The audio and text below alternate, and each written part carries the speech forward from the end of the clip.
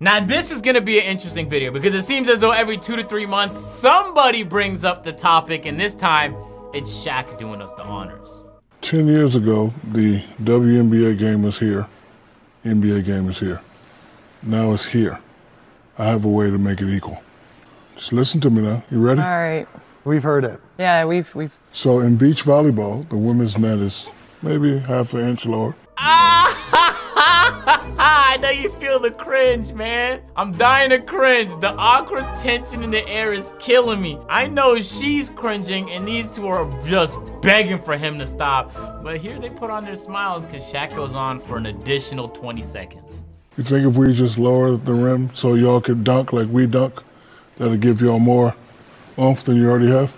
No. I mean, because listen, y'all are doing the step backs, the pull backs. Y'all doing everything we're doing, but I don't see a lot of people going up with 2 hands and, back. Oh, it's coming. Opportunity is a... So you don't think if we just drop it to 9, 10 nah, and a half?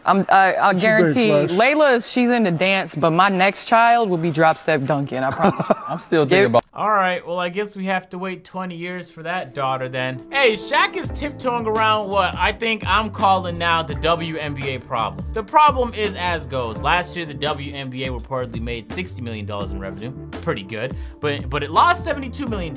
So technically negative. Not technically, in all aspects is negative. And Shaq here is just trying to tackle the WNBA problem in the most awkward way imaginable. So maybe, hopefully, after watching this video, we never had to experience somebody on TV creating just the wow, the what, woo. I don't want to experience that again. I don't think y'all do neither, so pay attention. The WNBA problem is a problem that we all known to be the case for a very long time, and is one Adam Silver himself has been pretty vocal about. I'm particularly frustrated that we've been unable to get young women, girls, to attend those games. It's interesting, women's basketball is largely supported, just in terms of demographics, by older men, for whatever reason, who like fundamental basketball. We're not connecting with almost the same demographic that our players are. Well, Adam Silver's asking a good question. Why are the people that support the WNBA old white men and not the type of people that are playing in the WNBA? Well, that's not a question for me to answer, because if Adam Silver himself doesn't have the answer, who the f am I to have such an answer? But it is a question worth asking, and I find it very, very interesting that the second anybody, regardless of who it is, brings up a concern like this,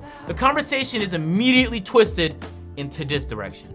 What can we do? How can we get these women a bigger chunk of that pie and get them paid? By growing the business. And Adam Silver really doesn't have to say much more than that, because you can't ask for a bigger pie of a business that's already in the red. It needs to start making some money. Now, for context, there are plenty of businesses that are quote-unquote successful but lose money every single day. I'd argue Netflix is one of them. But there are other businesses like Snapchat or Uber or Postmates or DoorDash where we actually don't know when they'll ever be profitable, if ever. So it isn't technically the end of the world that a league as new as the WNBA is losing so much money every single year. But again, there's questions that have to be answered so that you could eventually get to the point of profitability. And derailing the conversation from how is the business gonna make money to why aren't the people in the business being paid more is crazy. Especially when the average salary in the WNBA, if you look here, is over $100,000 in a failing business. Now, I use the word failing lightly because I don't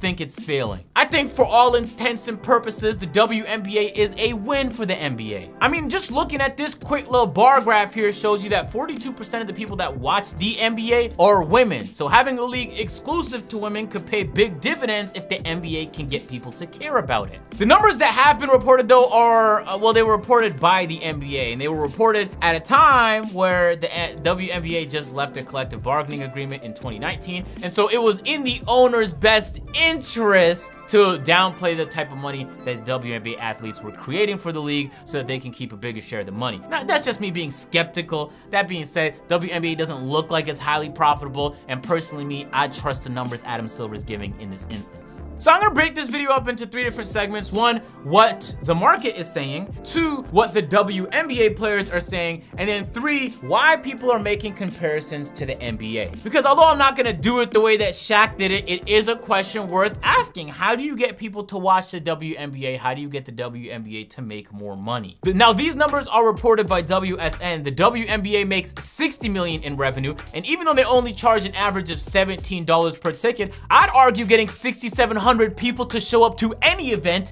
is impressive. And it's not all negative. There's growth in the WNBA, and that's something positive to look forward to. This article here was titled "Viewership of the 2020 WNBA Finals is up 15% from 2019." And so in a period where we're actually seeing a decline in the NBA, we're seeing a slight incline in the productivity from WNBA viewership. So there we go. There's something positive to look forward to. But then I immediately get a lot more pessimistic about the future of the WNBA, because it's true, the NBA is pushing it a lot. I mean, in between the middle of NBA games, you'll see promotion for WNBA games. You'll see it on the signage that's around the courts. You'll see it in the commercial breaks as well. You'll see it in NBA 2K, 2K League, G League, and all of the NBA affiliates. The NBA and all of its arms and legs that's connected to it is like a promotional machine. And because the NBA is the biggest, everything connected to it stands to benefit. And that means in terms of revenue as well. So if I'm Life Water and I'm owned by PepsiCo and I reach out to the NBA will come to me and be like, yeah, we'll charge you $12 million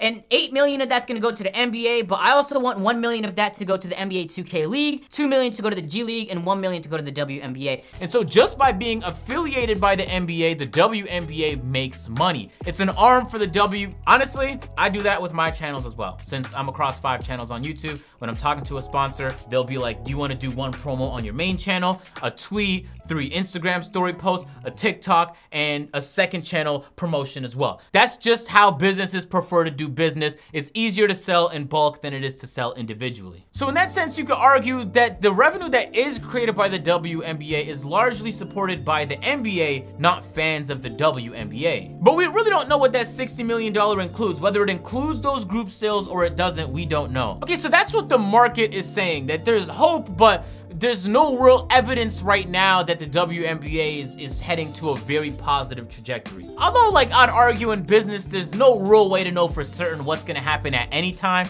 but the fact that it's at least treading upwards slightly is a good sign. Regardless of how it's being held up, whether it's the NBA doing it or it's market forces, it really doesn't matter. If it's treading upwards, hopefully you can build on that momentum. So, okay, so that's what the market is saying. Let's talk about what some WNBA players are saying and why I feel like it's harmful to the overall goal of the WNBA. I think, one, people don't really ever mention it, but the NBA harbors a lot of, and believe it or not, businesses put money on this, goodwill.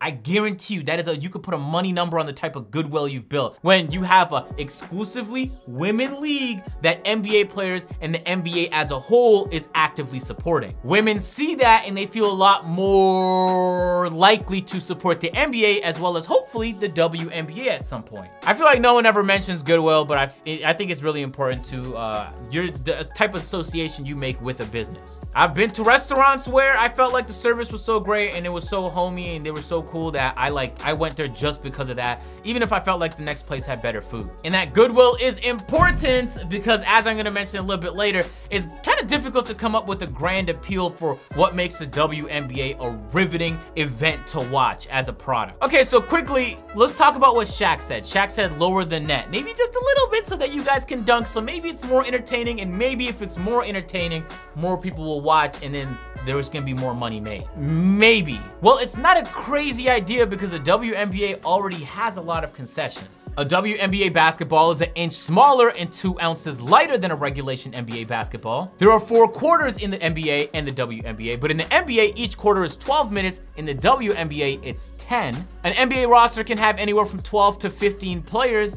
but a WNBA roster can only have 12 players. To be eligible to be in the WNBA, you must be 22 years old, and as of right now in the NBA, you just have to be 19 with 1 year of college in you, and then hopefully soon it's gonna be 18 like how it was back in the day. And that's not necessarily a negative thing. People seem to put some kind of negative spin on why are you making the game easier for women. But Shaq is right, they do it in volleyball, but they also do it in college sports. The college 3-point line is significantly closer than the NBA 3-point line. I'd argue college athletes are some of the best athletes on the planet, wouldn't you? But still, there is that difference, and once you reach that highest level you can in the world, which is the NBA, it should get a little bit more challenging. And on that topic of what WNBA players are saying, it's clear that they're not being treated with the same level of respect that other players from other leagues are. And there's some merit to this. I'm gonna read this excerpt of an article and tell me if that's not one of the most ridiculous things you've heard. On August 3rd, 2018, the Las Vegas Aces had to forfeit a game after a series of canceled flights left them stranded on the road for more than 25 hours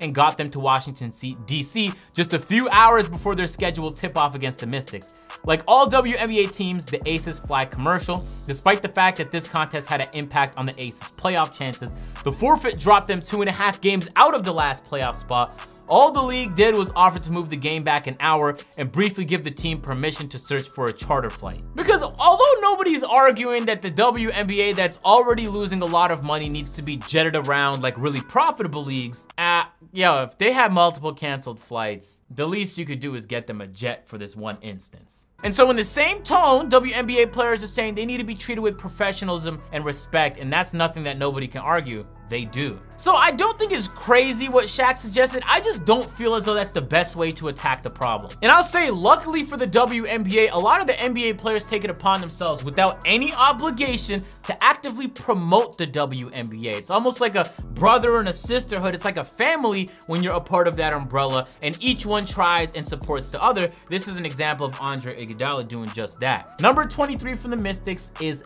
nice. The Washington Mystics page replied, "Sure is," with a clip of her putting up buckets. So then explain to me for some reason why the number 23 in question quote tweeted Andre's tweet after the game saying, "Put some respect on my name or keep this tweet to yourself." I don't think anyone in their right mind saw what Andre Iguodala tweeted right there and thought that was malicious. But she interpreted it as malicious. Even though her own team page didn't. They were positive about it. Any promo is good promo, especially when it's coming from relevant NBA players. And some clown on SB Nation drops an article titled "Number 28 from the Heat was pretty disrespectful to aerial powers." That was disrespectful? But it really doesn't stop there neither. And I had to pull it up because I remember seeing this example in a Birdman video, but this is an example of an NFL player giving props to another NFL player just using their number. Number 9, "I like how you play football, my guy." Kenneth said, "Appreciate that, bro. Cause there's no reason to be hostile if there's no reason to be hostile." I mean, here's a clip of Damian Lillard, just for no reason, not being asked at all, just showing support to his sisters in the WNBA. I mean, it was exciting, man. It was a great game. I mean, they was out there hooping, like, you know, just like NBA players do, the same passion, the same pace, the same grit, you know. So, you know, they professionals, man, and it's awesome to be able to see those women out there competing the way they do. They deserve a lot more respect, you know, and they deserve to make a lot more money than they do. And I think it's time for people to start recognizing that they're professional athletes and they should be treated like it, and their league should be elevated and treated that way as well. So then I don't understand why some WNBA players feel it necessary that when they do feel disrespected, they redirect that disrespect at players in the NBA showing them support. This is a tweet from a player called A.J. Wilson. Hopefully I said that right. 154 million, must be nice. We over here looking for an M, but Lord, let me get back in my lane. Because it's fine to feel undervalued. Often people do, and you should honestly direct that towards the entity you feel like is causing that disrespect or that undervalue. But LeBron is not that person. And the support is not 1 or 2 players. It's almost all the superstars in the NBA showing support. A number of NBA stars, including LeBron, Chris Paul, Dame, PJ Tucker, Victor Oladipo, Devin Booker, CJ McCollum, and more wore the orange hoodie to promote the start of the WNBA season. Brooklyn Nets star Kyrie Irving just made a huge announcement in support of WNBA players, committing $1.5 million to help cover the salaries of WNBA players who chose to sit out this year no matter what their reasons. So it's like when you see stories like this, it's so inspiring because yes, I believe the WNBA has a chance to be a very, very profitable league. We've seen it before, bro. So let's talk about real value to businesses. And I want to give an example because it is probably one of the most atrocious examples of exploitation, and nobody views it as such because this person is a millionaire, and that's Stephen Curry. Stephen Curry has been in the NBA for a while. In the beginning parts of his career, he got injured a lot. And so a lot of people were pessimistic that he would have a healthy enough part of his career to get to the levels that a lot of people believed he could get to. But he did. And from the 2013 season to the 2017 season, Stephen Curry was being paid on average $11 million per year. You can look at that and go, wow, Stephen Curry was underpaid for an NBA athlete given all that he was doing in those years. I mean, on this year, he was All-NBA second team. Next year, he was MVP. Year after that, MVP, all second team. He was a superstar, making $11 million per year. But when you see this next number, it's gonna blow your mind. The value of the Golden State Warriors franchise in that same period from 2013 to 2017 went from $555 million to $2.6 billion. And it was largely done by Stephen Curry. Yeah, did KD eventually join? Did Klay Thompson play a role? Draymond, yes. Who was the star though? Stephen Curry. Who started the three-peat? Stephen Curry. He got paid $11 million per year while the owner of that same business was making billions. And that continued to traject upwards and higher. And even though Stephen Curry is now being paid $40 million a year, which the average person could look at and say is overpaid, the market is telling you that Stephen Curry is building way more value than he's being able to extract for himself. So if Stephen Curry came to me and said, I deserve to be paid more, I could look at the numbers and go, yeah, you probably do. In the same time span, Stephen Curry took the Golden State Warriors from a franchise that had some exciting moments to one of the most electrifying franchise dynasties in NBA history. He took this very average franchise and made history. And that's just talking about valuation. That's not even the hundreds of millions he brought in revenue from gate sales and merchandise and etc, etc. Okay, so since we're talking about it, let's get to the comparisons with the NBA. For some reason, like, this is the portion that everybody is really obsessed with. Everyone is like, oh my God, let's compare the WNBA to the NBA, which is such a crazy comparison to make, by the way. But Forbes was comparing the collective bargaining agreement in the NBA to the WNBA. They had this to say. Currently, the NBA pays about 50% of its revenue to its players. The WNBA, as I previously calculated, and also noted by the New York Times, Philadelphia Inquirer, ESPN, the Minnesota Star Tribune, and the Washington Post, pays less than 25% of its revenue to its players. The players of the WNBA, as A.J. Wilson specifically noted, will like this revenue split to be changed. The reason that the NBA athletes can ask for more, and by the way, 50, it used to be 60, I believe, at 2010, so the NBA players have lost some of that.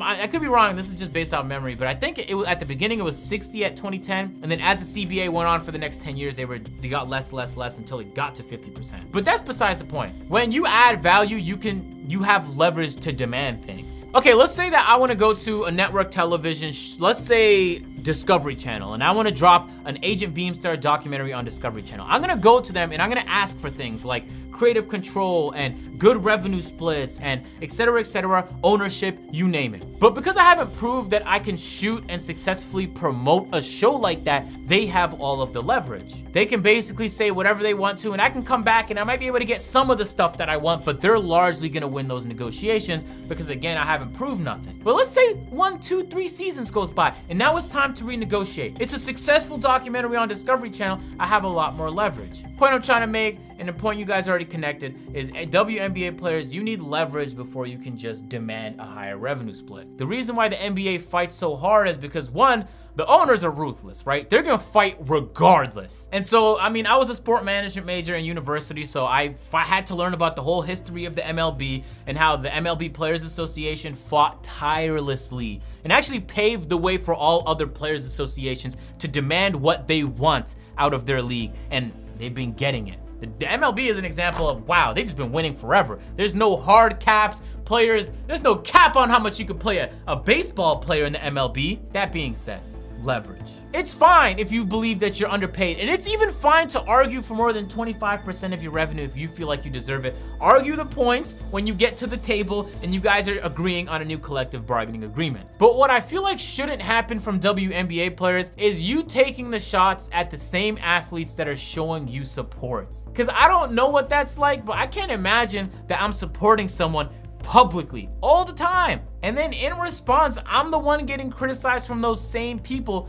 even though me as a person, I'm LeBron James. I have proved that I can make this league a ton of money and way more value than I've been able to get from it. That being said, it's also true that LeBron James makes way more money off the court than he does on the court. His Lifetime shoe deals and his Space Jam 2 movie deals and all the other side businesses that he's building make him way more money than the money he gets on the court. And WNBA players know that because the top WNBA athletes make more money off the court than they do on the court as well. Okay, so we've discussed all the problems and we've got really in depth about it. Now, how do we fix it? This is part of the video where I tell you I largely don't know. Just based on my own experience watching leagues of all kinds, I don't think the appeal of the WNBA is high-level talent. Because if I want to watch high-level talent, I'm watching the NBA first. And then I might watch the Euro League, and then the Chinese League, and Turkish League. And I'm watching a lot of leagues before if my main priority is just skill level, right? Not to say the WNBA athletes aren't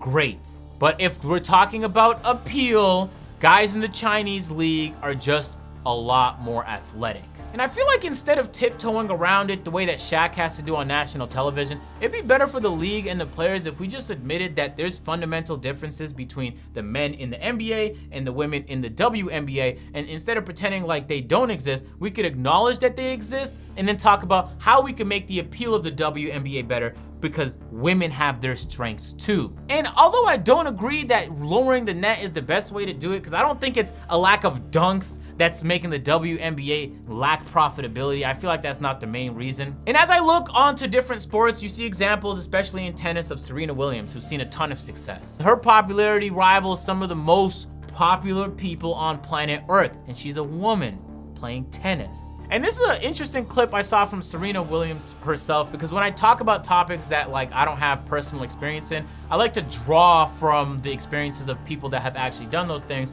And in an interview with David Letterman, she said this. For me, tennis and men's tennis and women's tennis are completely almost two separate sports. So I'm like, if I were to play Andy Murray, I would lose 6-0, 6-0 in 5 to 6 minutes, maybe 10 minutes, because it's a completely different sport. The men are a lot faster. They serve harder, they hit hard. It's just a different game. Okay, so did you guys feel the awkward tension in the air when she said those things? And she is a woman.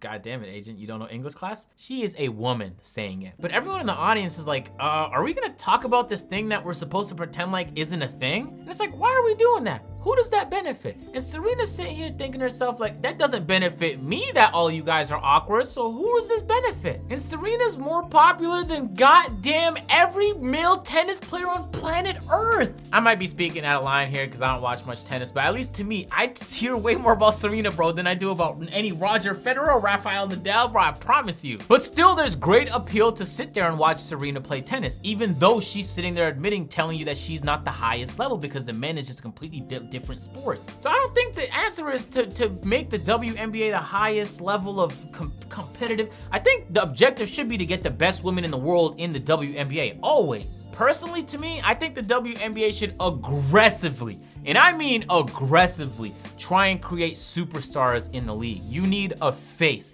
someone that's exciting to watch. And it doesn't have to be by dunks. It could be from dribble moves. It could be a post hook. There's players in the NBA like Kareem known for the post hook. Players in the known for the post moves. There could be players in the WNBA known for being on the bench like JaVale McGee was for the NBA. I think the WNBA needs to be aggressively trying to create those stars. And by stars, I don't mean best players, because that's gonna be a star, yes. But when you think about leagues like the NBA, there's the quiet guy like Kawhi Leonard. There's the freakishly athletic guy like Giannis Antetokounmpo. There's the wildly impressive player like Kobe Bryant. There's the incredibly freakishly tall player like Boban Marjanovic. So the NBA has a bunch of different players of all different skill levels within the NBA that are known for different things. And so when I tune into a game and I'm watching LaMelo play, it's because he's passing the ball like this every 2 seconds, and it's exciting to watch. I'm watching Hornets games this year, ladies and gentlemen. Why? Not because the Hornets are the #1 team in the league, but because they have a player that I've been watching since Ballers Life clips in high school. So you need to identify who you believe can be those stars,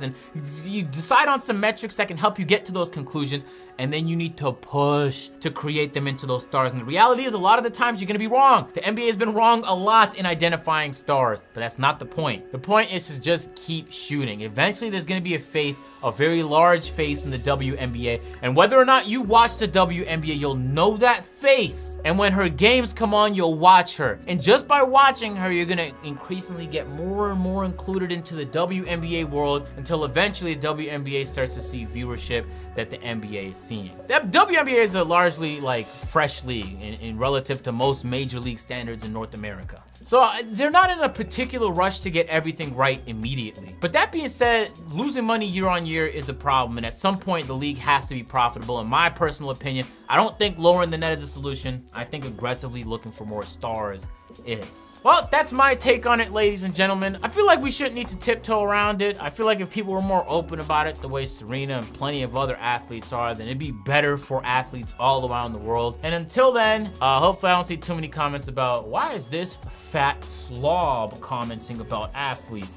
as if you had to be an athlete to comment on athletes. Well, I'm a content creator. If you're not a content creator, don't comment about my content creating. All right, guys, I made my point. I'll talk to you guys later.